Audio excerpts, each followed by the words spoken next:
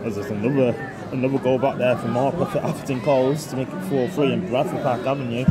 Now lead at Rylands, 3-2. His Batterby fires it long.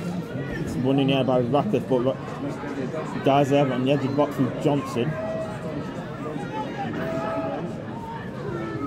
So now with Kendall. He lines up a shot.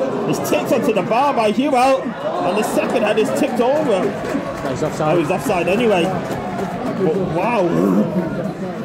Strike from Reece Kendall, to be fair. It could have been going away the match ball if that one right into the top corner. Yeah, and equally is a great save by Matt Hewelt, who was alert to tip that one onto the post.